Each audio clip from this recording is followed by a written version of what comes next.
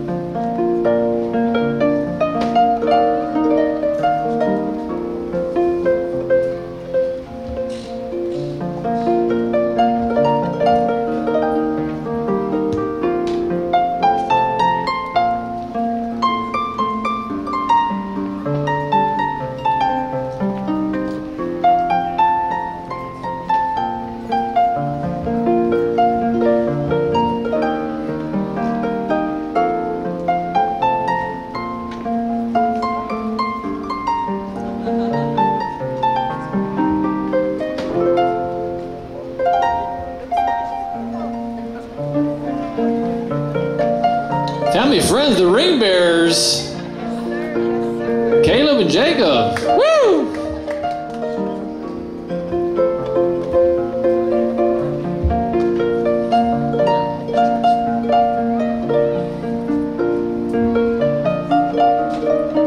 The flower girl. Woo! Why am I the only one excited for the flower girl? Come on, let's give her a round of applause.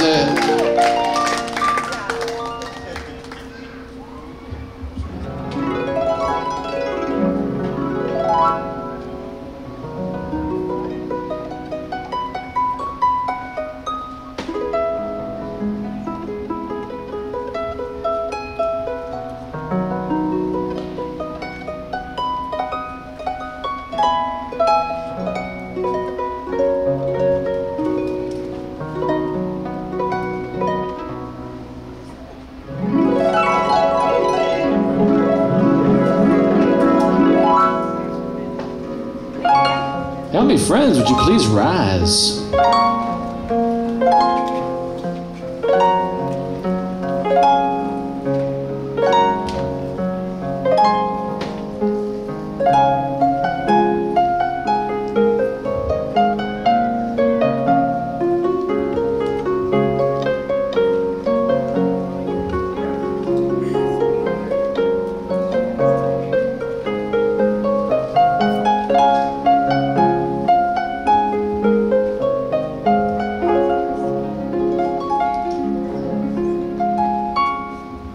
Oh boy, she's good.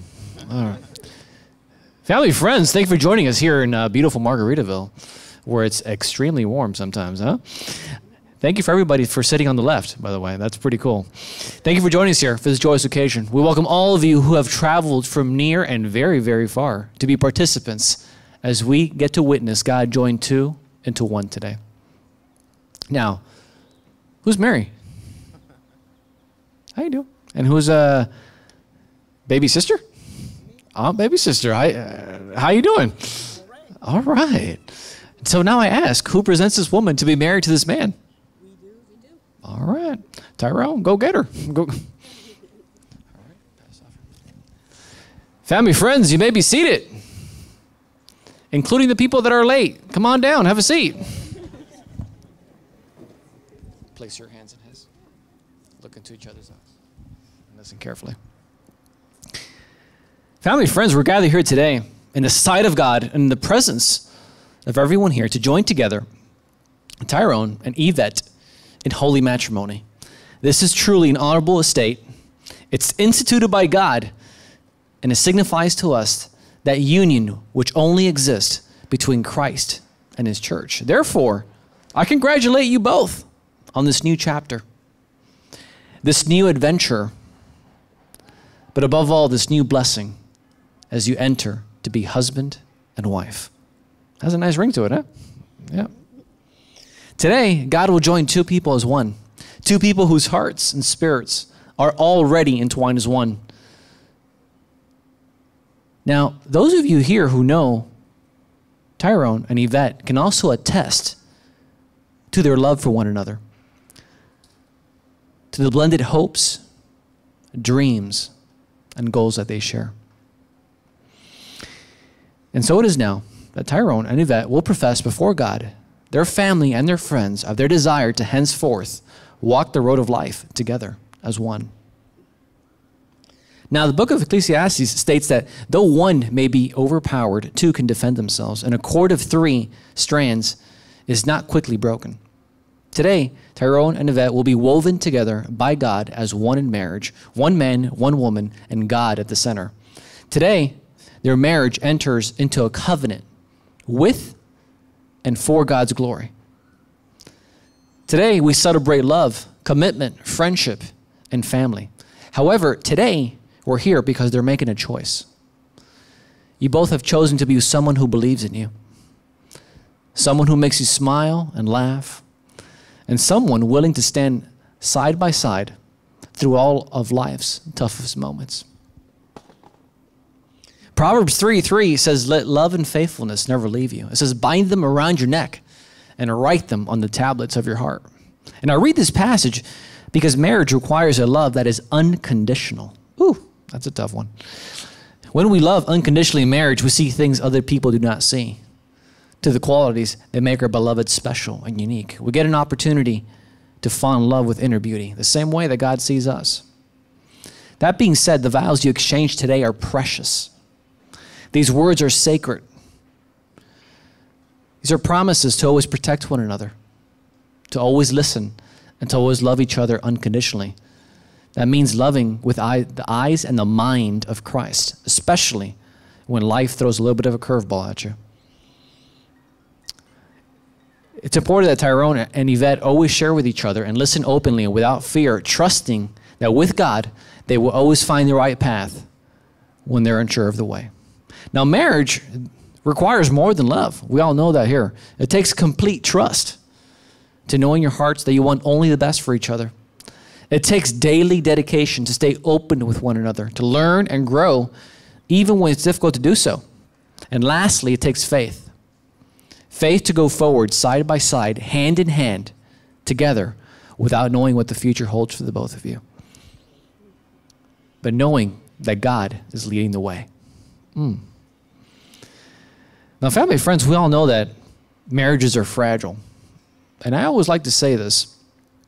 Christ said to his disciples one day, in the book of Matthew, it says that everyone who hears these words of mine and does them are like the wise man who built his house on the rock. And the rains fell, and the floods came, and the winds blew, and it beat on that house. But it did not fall, because it had been founded on the rock.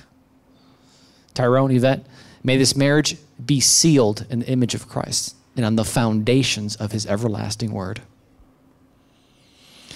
I ask that you give the highest priority to the attention and dedication that your marriage deserves. May your marriage always bring you the excitement it should bring. And may God continue to grant you patience, tolerance, and understanding. And lastly, may you always allow Christ to be at the center of this masterpiece that he is creating today. Now, family and friends, the uncle of the bride, Charles, would like to bless the couple with a reading from 1 Corinthians 13. Charles, come on up. Thank you, sir, for doing this. Okay. All right. Ooh, those are small words. Yeah, it is. Yeah.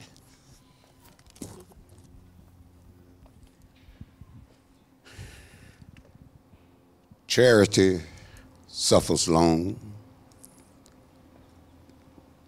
and is kind. Charity envies not. Charity advances not itself, is not puffed up, does not behave itself unseemly, seeketh not her own, is not easily provoked, thinketh no evil, rejoices not in iniquity, but rejoices in the truth, beareth all things, believeth all things, hopeth all things, endureth all things. Charities never fail, but whether there be prophecies, they shall fail. Whether there be tongues, they shall cease. Whether there be knowledge, it shall vanish away. For we know in part, and we prophesy in part. But when that which is perfect is come, then that which is in part shall be done away. When I was a child, I spoke as a child. I became as a child. I thought as a child. But when I became a man, I put away childish things. For now we see through a glass darkness, but then face to face. Now I know in part, but then shall I know even as also I am known. And now abideth faith, hope, and charity. These three, but the greatest of these three is charity, is love. Amen. Let's give Charles a round of applause, please. Reading from the original King James is not always very easy, but well done, sir. All right. Family and friends, we just reached the goody part of the ceremony. Oh, yeah. The bride and groom will now state their own personal vows. And Tyrone says, you don't look nervous. You'll go first. Here you go.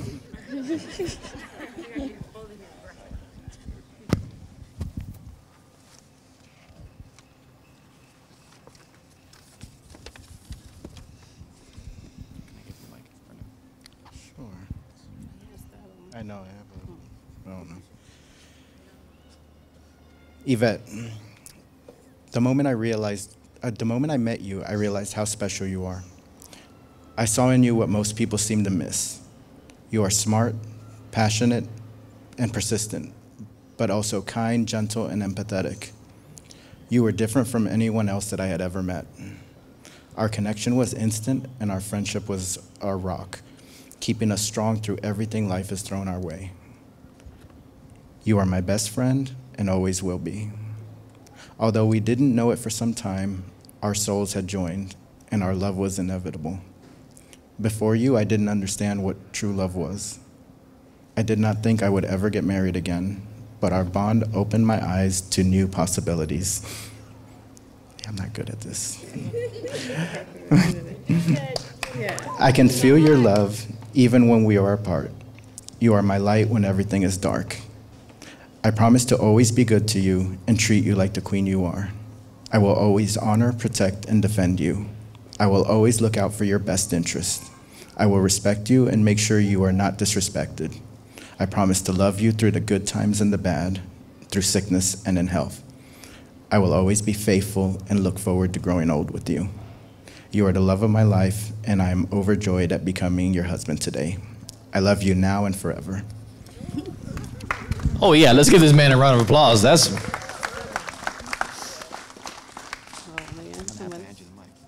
Okay. You okay with it? Yes.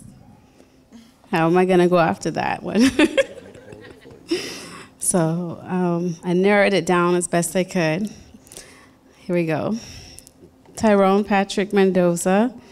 When I first met you, I was going through some very difficult battles, and yet that did not deter you from wanting to be a part of my life. Starting out as just really good friends, our bond continued to grow, and the love we had for each other did as well. At such a chaotic time in my life, I turned to God and prayed about life and about us, and I truly do believe that God put us in the right circumstances and places that brought us together. It was then that we realized that we were meant for each other. You opened your heart to me and my children, and in return, that softened my own heart and allowed me to love you back and to realize that true love really does exist. You kept me calm in all the storms. You made me laugh on some of my darkest days, and you brought me an immense amount of joy.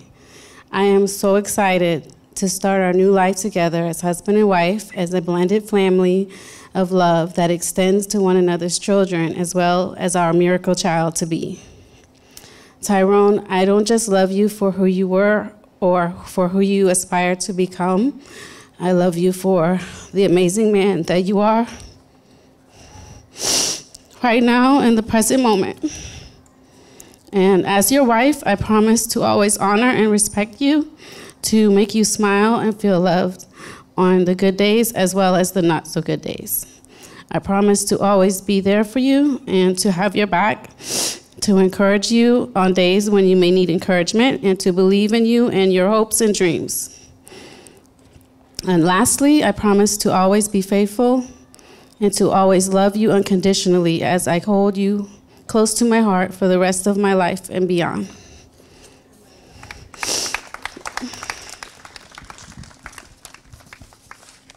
All right, go back to holding hands the way you were before. All right. Family, friends, the bride and groom will now take their vows. And once again, Tyrone, so you don't look nervous. You go first. Would you please look into her eyes and repeat after me? I, Tyrone, Take you, Yvette, take you, Yvette,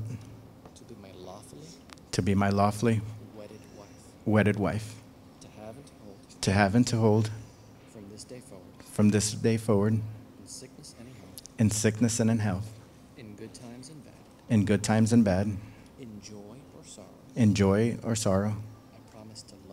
I promise to love, Honor, and cherish you and cherish you all the days of my life. all the days of my life. Well done, sir. Please look into his eyes and repeat after me. Yes. I, Yvette, Take you, Tyrone, take you, Tyrone, to be my lawfully wedded husband, to have and to hold to have and to hold from this day forward, for this day forward, in sickness and in health, in sickness and in health, in good times and bad, in good times and in bad, in joy or sorrow. in joy or sorrow.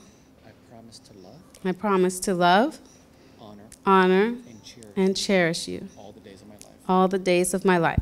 All right. Caleb, Jacob, come on up. Still got those rings? Open it up. See what you got there. All right. All right. Thank you, sir. All right. Let me see what you got in here. Oh, yes. Thank you. Yes, thank you so much. Thank you, Ring Security. Let's give these boys a round of applause. You may have a seat, by the way. Yep. All right. Tyrone, Yvette, when you place these rings on each other's fingers today, they will become an ever-present symbol of your mutual love and of the vows that you have exchanged with one another today. Would you please place her left hand into yours? Please take this ring. I want you to look into her eyes and repeat after me. Okay? Yvette, Yvette, I offer this ring I offer this ring as a symbol of my love and devotion. and devotion. Let it always Be a reminder of my vows to you. of my vows to you. Go ahead. Seal the deal. You're stuck now, Yvette. Go like this. Put your hands on his and take this ring. Look into his eyes and repeat after me. Tyrone, I offer this ring I offer this ring as a symbol as a symbol of my love of my love and devotion. and devotion. Let it always Let it always be a reminder be a reminder of my vows. of my vows to you. Go ahead.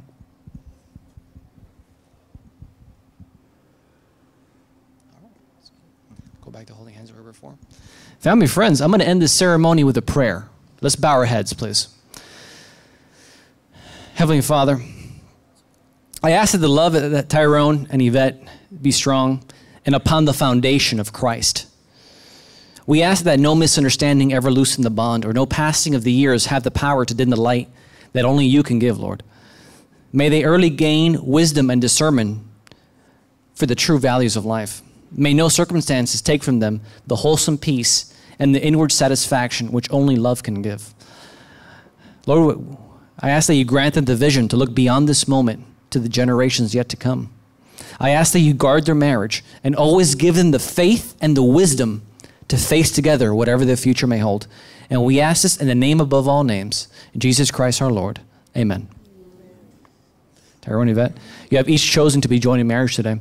The Bible states in Matthew 16, it says that what God has joined together, let not man separate. In the presence of your family and friends, you have exchanged vows and made promises. You have opened your hearts to one another and declared your love and your friendship, and have united yourself with the exchanging of rings. Therefore, with the blessing of God, it is now my pleasure to pronounce you husband and wife. Tyrone, you may kiss your bride. Woo!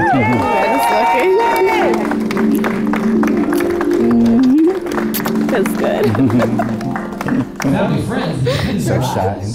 Shy. I'm too. Hand